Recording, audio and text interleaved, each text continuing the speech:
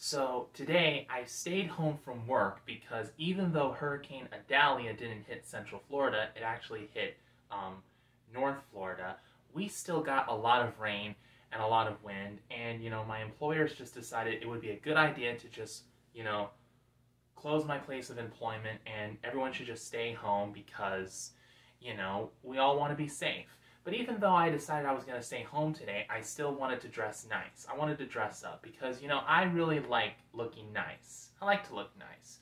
So even though I'm not going anywhere, I still like to wear what I like to wear because, as I said before, I like to look nice. So I don't really follow any fashion trends. I just wear whatever I want to wear, because I like it and I think it looks nice on me.